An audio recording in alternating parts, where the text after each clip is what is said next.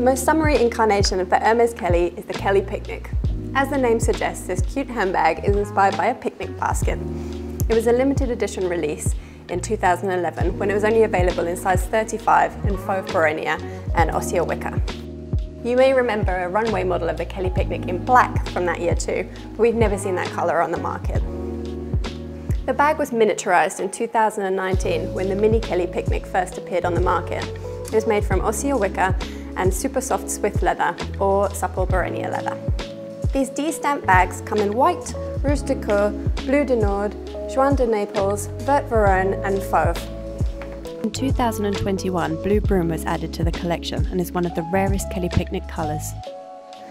Well, whichever colour you choose, Kelly Picnic, and especially the mini Kelly Picnic, reach a premium on the resale market. For collectors, aside from the obvious aesthetic appeal of the Kelly Picnic, its charm is the craftsmanship that goes into it. It's the only Hermès bag that requires 2 artisans to complete it, a saddler for the leather and a basket weaver for the wicker. It's such an intricate process to make the mini Kelly Picnic that it purportedly takes around 10 hours to craft this part. The leatherwork is painstaking too. An artisan creates the flap, sangles, interior, braiding and leather knots. Once finished, the bag is sturdy and strong and it should last you for many years to come.